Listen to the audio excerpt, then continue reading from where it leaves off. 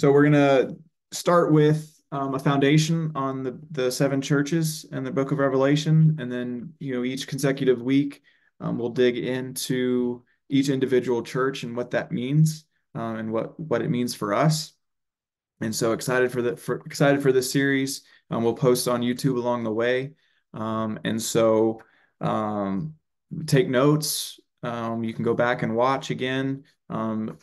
Keep questions as well as we do always. We'll try to open up for questions at the end of the series, and so we can have some time to go back and ask some questions. Uh, so excited for the series and hope that you guys are as well. So let's jump in. All right. Um, we're gonna read today. We're gonna read in Revelations chapter 1, 9 through 13. And this is where we're introduced to uh, really introduced to the book of Revelation and its purpose and its true purpose. For Revelations chapter 1, 9 through 13, I, John, who also am your brother and companion in tribulation and in the kingdom and patience of Jesus Christ, was in the isle that was called Patmos for the word of the Lord and for the testimony of Jesus Christ.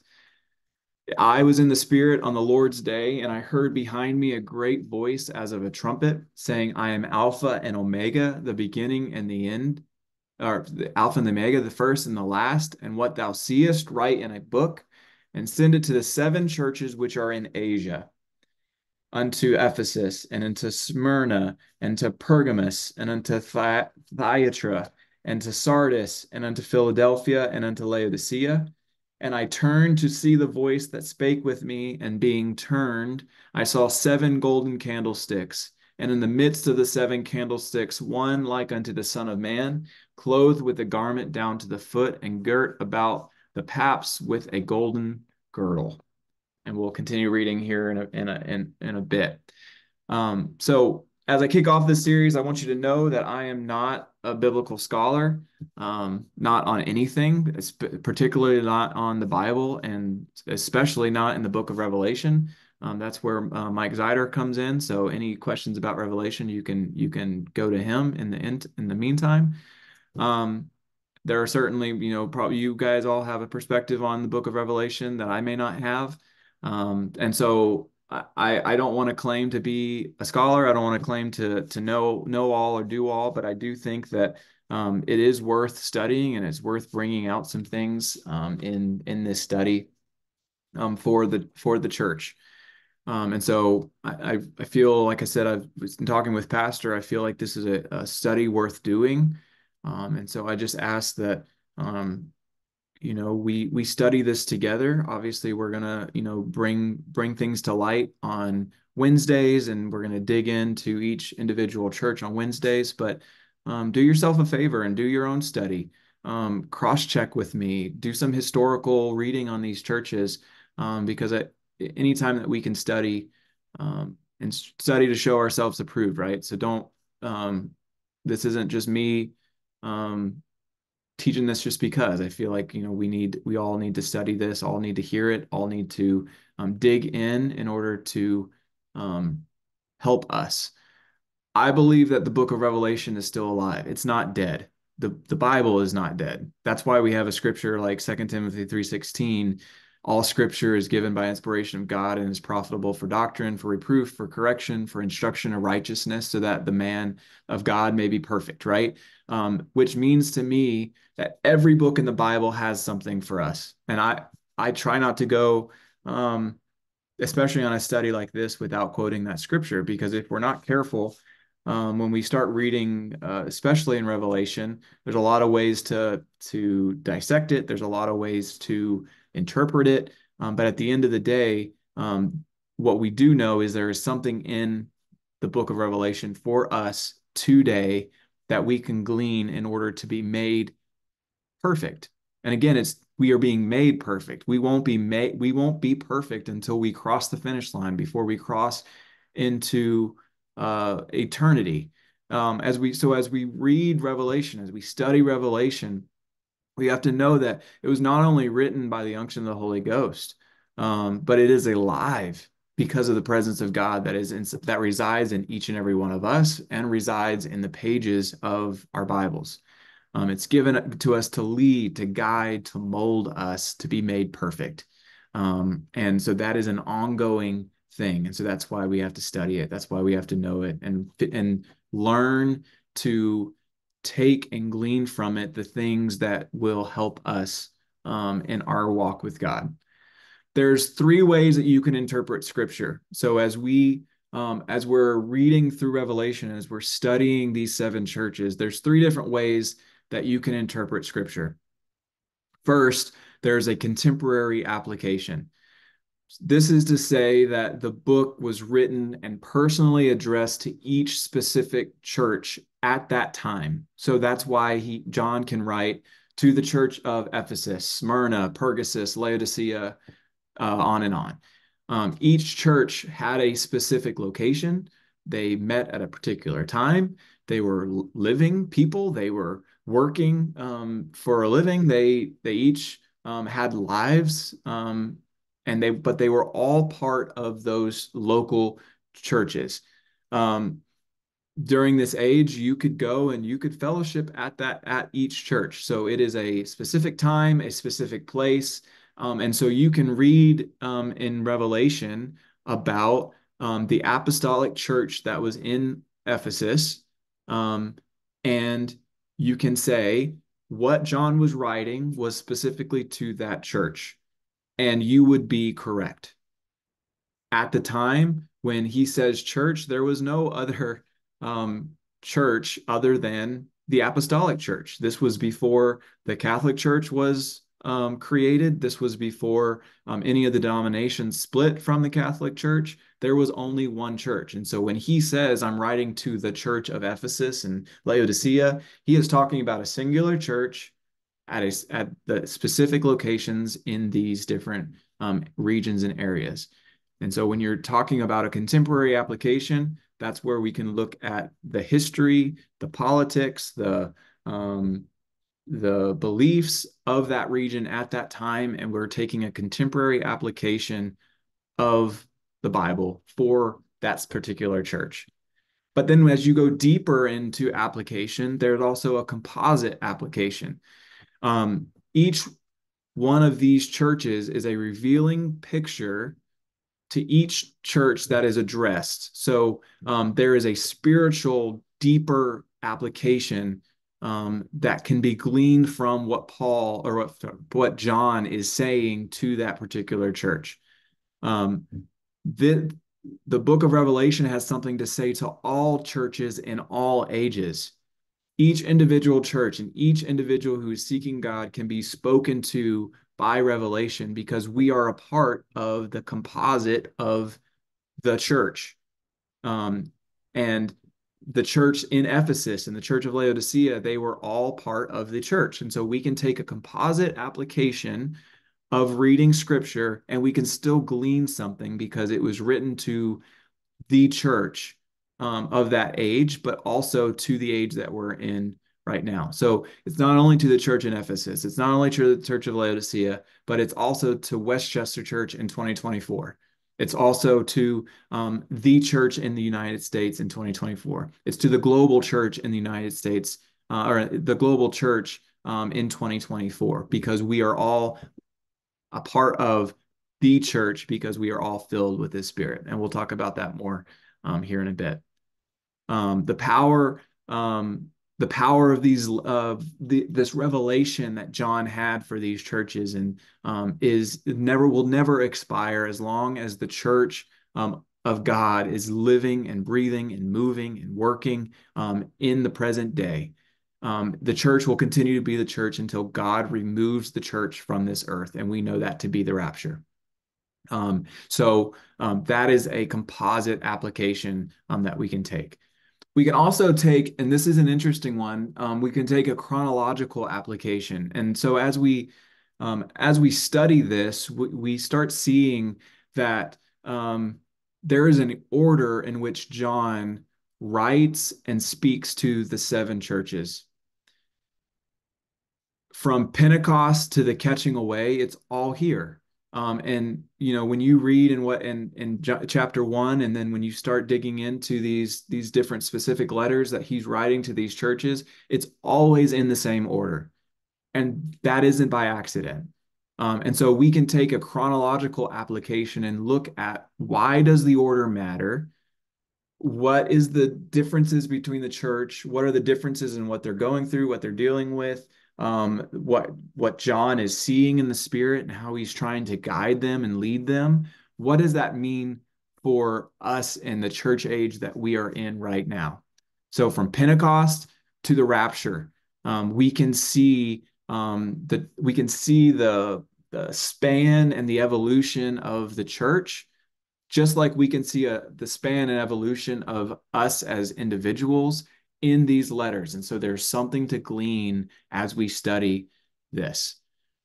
Only God, an all-seeing, all-knowing God, who spans the past, the present, and the future, which is why I believe that John starts this with saying the Alpha, the Omega, the first and the last, because it's important to know that when we're reading these and studying these churches, the one that is writing it has a viewpoint from the beginning to the end. And that's not just the beginning to when John is writing the letters, that's to the beginning until the church is raptured. And so we can take what John is writing, what John is seeing, and what John is revealing about the church and about the end times. We can take that and we can apply it to our lives, because the author of this thing is all knowing. The author of this thing sees us where we are right now. He sees where we're going to be in 5 years. He saw where they were when they were being martyred, when they were being persecuted. He saw where they were before Jesus came. He saw where they were at the very beginning, right? He has everything. He knows everything. And so when we're studying and we're reading, we can also be confident in the application of what John saw into our lives, because we know who the author was. It was not John, it was God, and God sees everything. Amen. So with that, there's a lot to know about. We could dive in right now in the book of Ephesus, but I wanted to just take tonight and do some foundational study on the context of the writer, context of where he was writing it, because that matters, right? Like, it matters where the moment in time that John is in Revelation chapter 1. So let's talk about the writer, the Apostle John. And he's not just the Apostle John. We also know him as John the Beloved. He was one that Jesus shared something very special with. There are friendships, and then there are close friendships. We know that to be the case, right? There are people that we're friends with on Instagram, and then there's people that we'll invite over for our kid's birthday party, and there's people that we would go on vacation with, right? There is a very clear line between those people. John was in the inner circle of Jesus, the sons of thunder, right? Peter, James, and John. John was the younger brother of James, and history tells us that he was the youngest of the 12 disciples. There was a remarkable friendship and closeness between John and the Lord. A couple of descriptions are made of John, being the one that sat next to Jesus at meals and leaning against him. And at the time, when they ate on the ground, and so like at the end of dinner, you would sit back and you would just relax, and you would lean against your friends. You'd lean against the people next to you. And so what this is saying, whenever it talks about that John leans against Jesus, what it's talking about is they were close, they were comfortable, they were friends. It was beyond it was a rabbi student relationship, but there was a friendship, a close friendship between John and Jesus. On the cross, we know that Jesus commends the care of his mother to John. John, the Bible says, immediately takes Jesus' mother, Mary, to his home from that day forward. that is not just something that you throw out to someone that you're not comfortable with, to someone that you're not close with.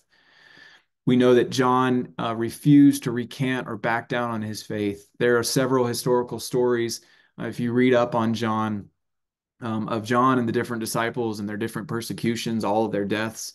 But John was a spectacular believer in the gospel.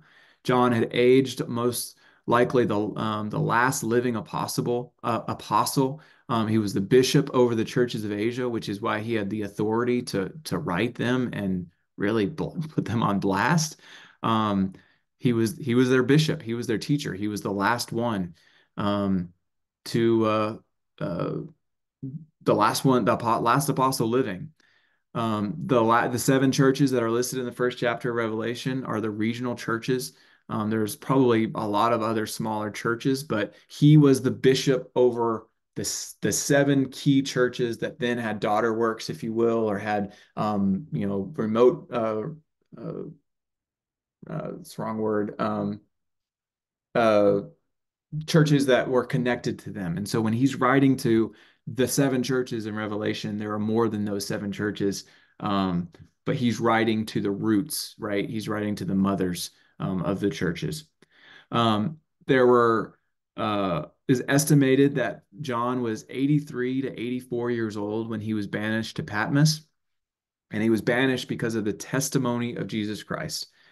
Um, and so the story behind that testimony is that John refused to not speak of Jesus. He refused to not preach the gospel to anyone and everyone that he could preach to. He wrote and taught to everyone that he could about this Jesus and about his gospel. John, the book of John, the Gospel of John, is written in John's older age because the gospel was being perverted, right? There were those that were writing false gospels. They were pretending and writing to be things that were not canon, things that were not truth. And so John picks up his pen later on in his life, between in his 80s. He picked up the pen in order to make sure that his leaving legacy was that he was going to make sure that the account was told, that his account was told. And so he, under the anointing of the Holy Ghost, wrote the Gospel of John, and then also wrote the books of First, Second, and Third John after he left exile from Patmos. According to historical accounts and Roman historical sites, John was called before the king of Rome, Caesar Domitian, and he was demanded to recant his faith. In other words, he was said, "You have to stop preaching about this man Jesus." But of course, John refused. And even though Domitian threatened him with boiling him alive in oil, John still refused to recant his faith. At this point in Roman history, and again, this is where like your individual study, you'll find so much here. But there were so many Christians in Rome that it was impossible to kill them all. In fact, they tried. The more that they killed, the more that the gospel spread, the more that the Bible tells us that the more they were persecuted, the larger the church grew. And so Prometian was going to use John as an example because he felt like if he could cut off the head of the snake, that the whole thing would end. And so he set a date that John was going to be put to death. He invited all of these leaders in Rome to come and watch. It was going to be a spectacle because Prometian had finally found John. He was going to put to an end to this Christianity thing, right? Put an end to this Jesus only doctrine that was going around in Rome. And he was going to boil alive John in a vat of oil. Um, Olive oil flashes at about 290 degrees Fahrenheit. So just imagine how painful that would have to be.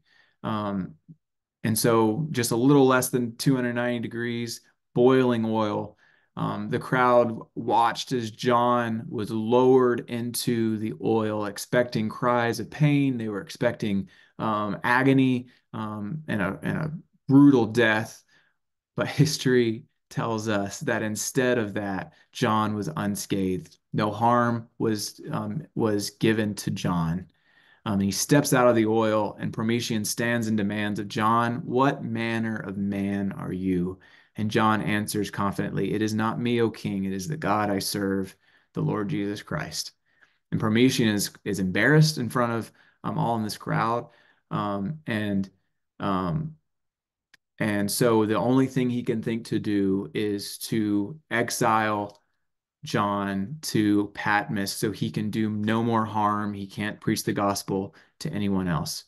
Um, as an aside, just historically, it's interesting to me that history tells us that from this day, Promethean suffered from a weak heart, and he died not too long after with what people think is a heart attack.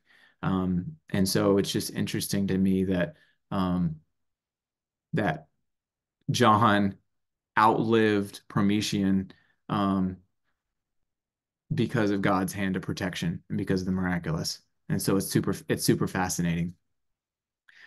So because oil could not boil him or kill him, Caesar sentenced him to exile on Patmos. And along with John, there's another character in the story that's interesting here. His name is Procurus. We only hear about him in Acts chapter 6 and verse 5. He was named as a deacon to help oversee the church business in Jerusalem.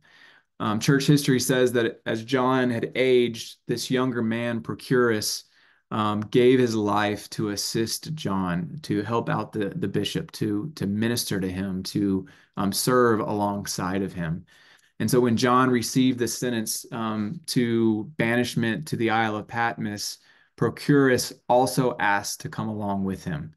And even though the Romans thought he was crazy because no one wanted to go to Patmos, he was given permission to do this and go with the Apostle John, who at this point is in his 80s, right? And so together they arrived at Patmos to live the rest of their lives out on this island. Um, just raise of hands or in the chat. How many of you knew that John had somebody with him? Anybody know that? Because most people don't, and that's like really fascinating because you don't necessarily get that in church history, right? So that's why it's great to study. It's great to study this. Um, so John and Procurus now find themselves on Patmos. Patmos is a rocky island. They had to import their drinking water. It was a place for the misfits, a place for those who needed to be shut up, a place that was not a it was not a um, it was not a resort town. It was rocky. It was you couldn't grow anything. Um, Food was scarce, but yet here on Patmos. Um, is a place that God sent John to give him the greatest revelation um, that we have in our Bible.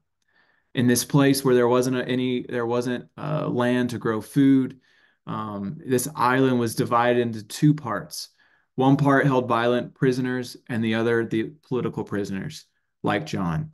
They were left to themselves to find their own food, make provisions for shelter. And history says that on the other side of the island, there is a cave, and this cave has now been made into a church because it is in this cave that John and Procurus find themselves in. Um, History tells us that there were already some Christians on Patmos that had been sent there on by Rome because they wouldn't shut up, they wouldn't stop talking about Jesus. And these Christians, when they saw John the Beloved, when they saw their bishop, their apostle, they left the cave, they left the comfort, and they gave this cave to John and to Procurus. It was the best place on the island, and it wasn't even that great, but it was the best place on the island, and it was given to John and Procurus. And it was in this cave that the revelation of Jesus Christ was given to John. Church history states that John would lay on the rocky floor of that cave, and God would give him the visions that he would then speak aloud, and Procurus would write them down. In that cave, there's a hole in the wall that would hold an inkwell, and Procurus would not only take care of and wait on and serve, find food and water for John, but he would also pen the things that we call the revelation of Jesus Christ. And it's evident that in Patmos, Patmos was just a stop for John. It was a place that Domitian meant as doom for John, but God meant it as a place that he could get John by himself, so that way he could give him revelation.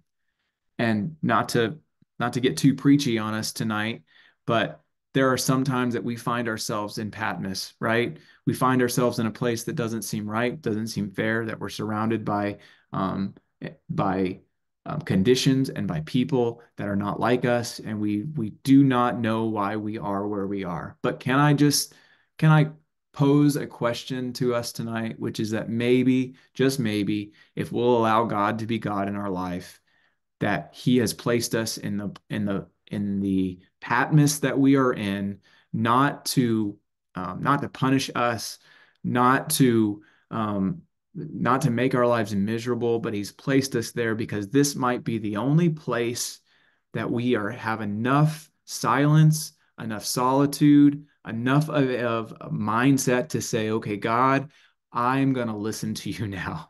I'm going to get into the spirit on your day. I'm going to take out all distractions because I have no other choice, and I'm going to hear from you. And God is like, that's what Patmos is for. That is what I've been waiting to give a revelation to you, John. But I'm not able to do that in Rome. I'm not able to do that when you're traveling to the different churches in Asia. I'm not able to do that unless I get you to Patmos. And so why don't we just let God be God in our lives, and just sit in Patmos for as long as we need to. It's not our final destination, Westchester Church. It's just a stop on the journey. But if we'll let him reveal himself to us in Patmos, he will speak to us. He will reveal some things to us that will rock our world and will rock the world of those that are around us. Amen. So that's just an aside. Um, History says that when Procurus died, so Procurus dies on this on Patmos. Word got back to Rome that John was there alone, and they allowed John to leave Patmos after being there for almost 15 months. It's just interesting to me that I've always wondered this. Did Procurus die because Procurus was so focused on serving the man of God and serving the work of God, that did he give the water, the little resources that he have, did he give that to John instead of himself? Again, conjecture. We don't have history to say that, but um, it's just fascinating that he was so dedicated to the things of God, that he most likely put the things of God over his own health, over his own will, his own ability to say, one day I'm going to get off of here in order for the kingdom of God to be advanced. Just fascinating to me. John's age is estimated at this point to be 84, 85 years old. Um, and he goes back to Ephesus after Patmos to live for 4 or 5 years more before dying of old age.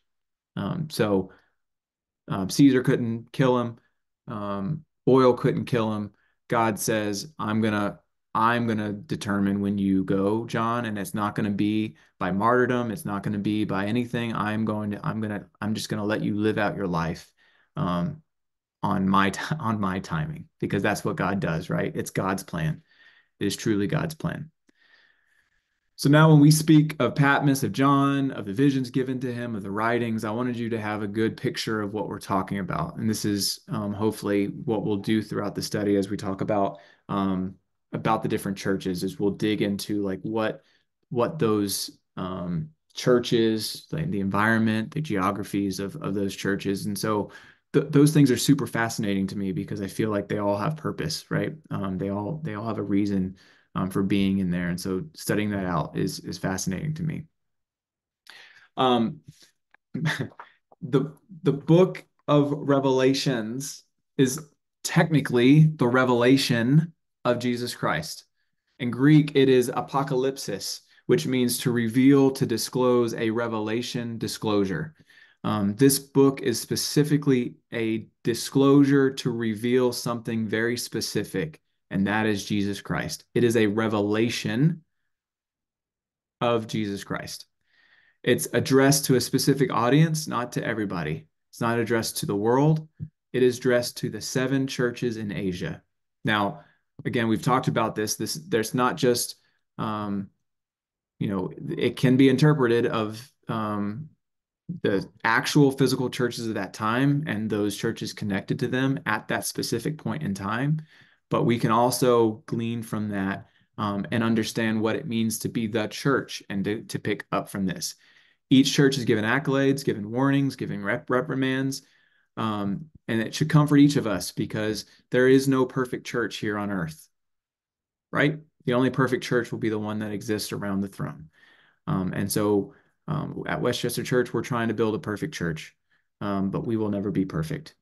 Someone once said, if you're looking for a perfect church, and if a perfect church would exist, it would cease to be perfect the moment that you or I walk through the door, because none of us are perfect, right? None of us are perfect. And none of the churches that is being addressed in John's revelation of Jesus Christ are perfect either. Not only do these churches represent actual physical real churches in that hour, but 2,000 years later, they represent spiritual congregations in us. A church was just a body of believers believing the doctrine of the apostles. That's why when we say that we're apostolic, um, we we are identifying ourselves with the same churches that Paul is writing these letters to. And how can we say that? Is because we pull our doctrine, we pull what we teach from the doctrine of the apostles, right? What was preached in the book of Acts, we preach today. What Jesus preached and taught the apostles, that was preached in the book of Acts, we preach today. We pull that from the word of God.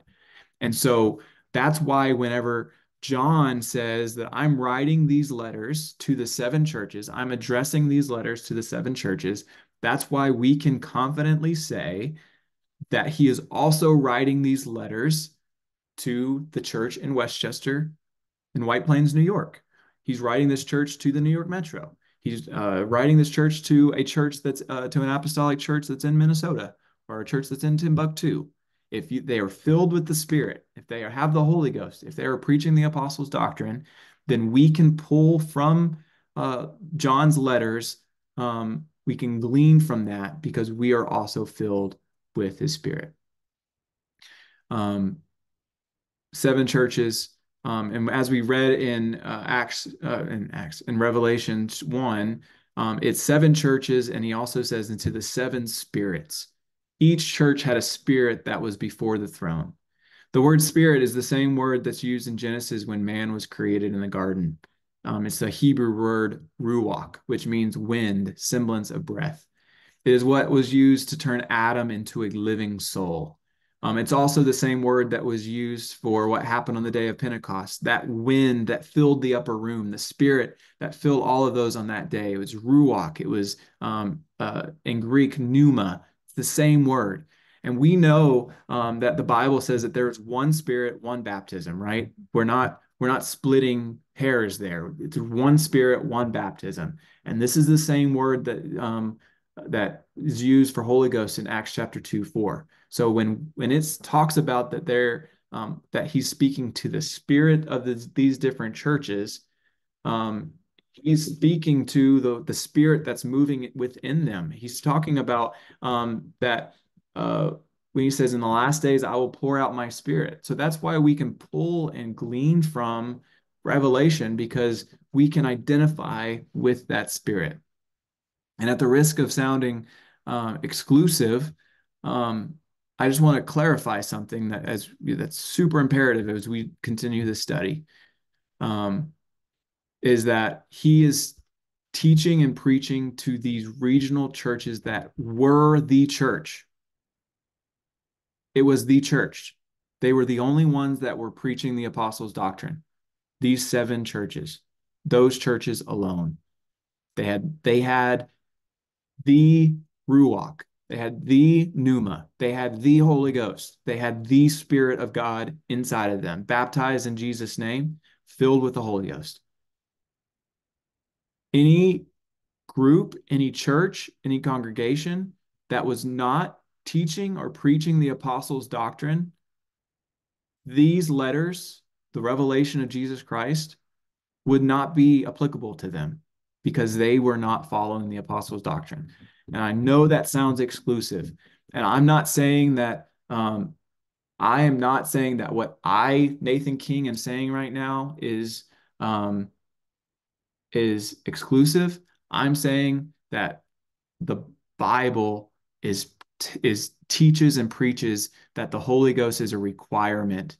The Spirit of God is a requirement, and that the revelation of Jesus Christ was written for a church, plural or a singular, of these seven regions because they all had the same Spirit living and abiding with them.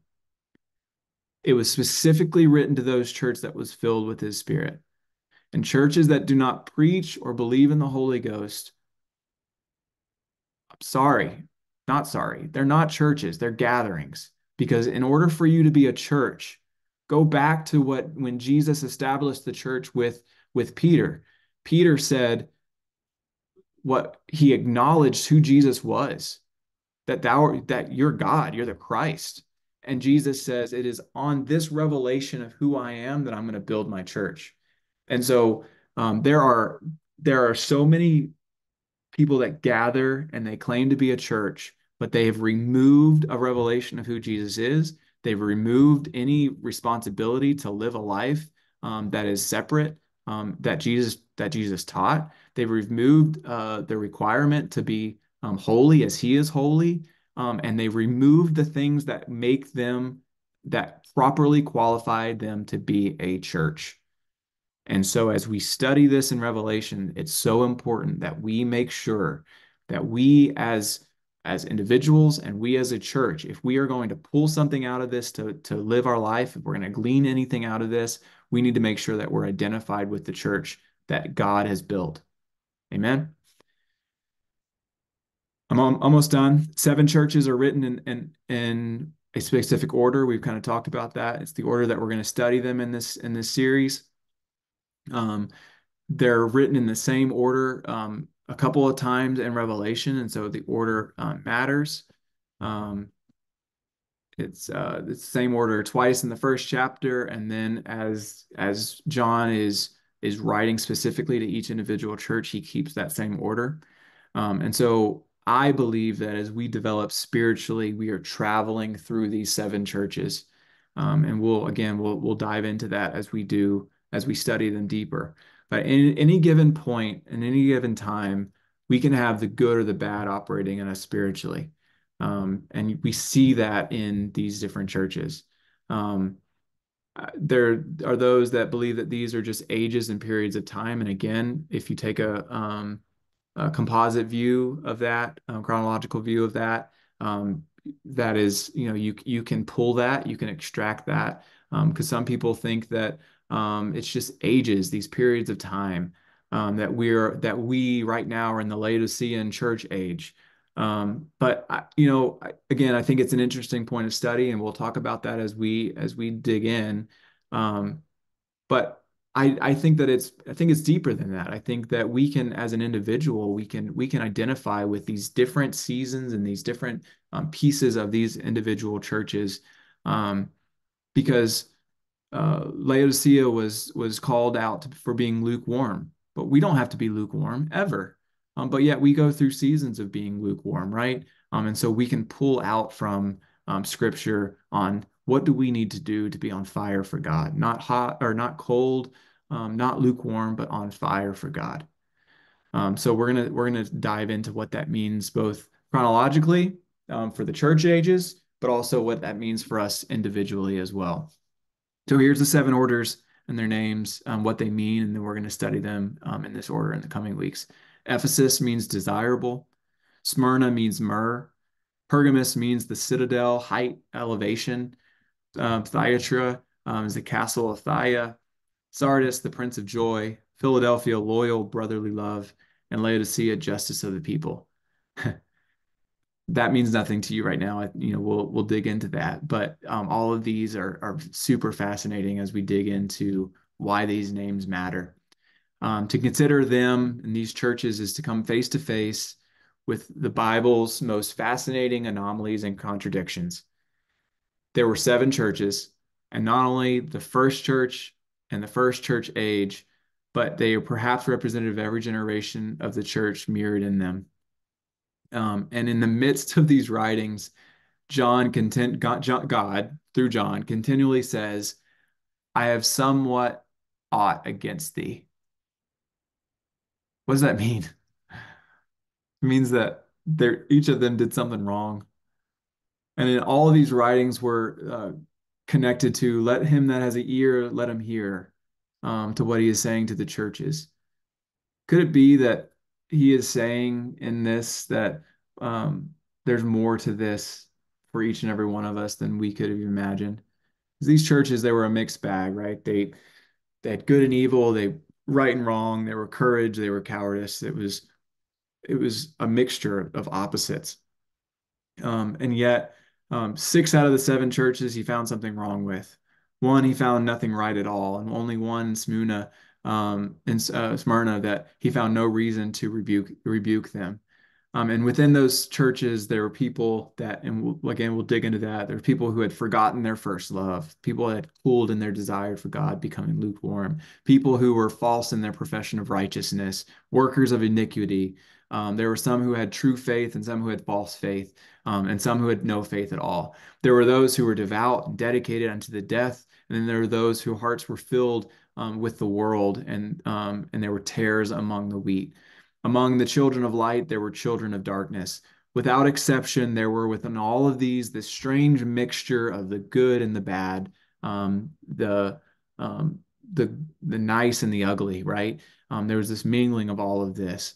And some may think that these first churches, since they were founded by the apostles themselves, we think of them as pillars of purity, right? We think about the church in Corinthians. We talk about the churches, these seven churches, as foundational churches for us to emulate. But they had their weaknesses. They had their shortcomings. Um, they were they were dealing with false doctrine. They were dealing with outside things coming into their church. They, like us, had to deal with the flesh and the carnality. They were a mixture of good and evil. But when we look at this, um, there's a fascinating, when we look at Revelations 1:13 through 18. So this is the verses after what we read at the beginning. In the midst of the seven candlesticks, one like unto the Son of Man, clothed the garment down to the foot, and girt about with paps of the golden girdle. His head and his hairs were like white wool, as white as snow, and his eyes were a flame of fire, and his feet like unto fine brass as they turned in a furnace, and his voice as of the sound of many waters. And he had his right hand seven stars, and out of his mouth went a sharp two-edged sword, and his countenance was the sun shineth in strength. Um, and when I saw him, and I fell at his feet as dead, and I laid his right hand upon me, saying unto me, Fear not, I am the first and the last. I am he that liveth, and he that was dead, and behold, I am alive forevermore. Amen. Those seven churches, they were a mixed bag. They have, and we'll study this. They had good and they had bad. They had ugly. But at the end of the day, guess what? Jesus was right in the middle of them, and he was watching and he was working and he was there with them, just like he is with us today, and just like he's working in our church. Our church is not perfect. Our church will never be perfect, but we are dedicated to making sure that every time we come together, that Jesus is in our midst. And the exciting thing about studying this is we now have examples of what to be, and we have examples of what not to be. And so, how will we take these seven churches in Revelation and how will we apply it to our church? And how will we apply it to our personal walks with God?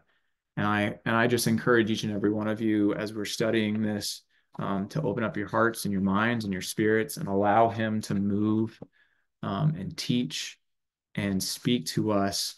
And don't be so callous to think that what John was revealing in the book of Revelation was just to the church in Ephesus, was just to the church in Smyrna, just to the church in Laodicea.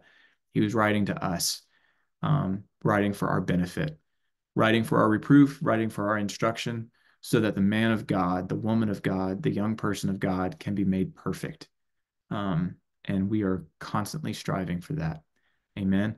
So next week we will dig into Ephesus, and I'm excited. I think uh, I hope that you guys will enjoy this series with us.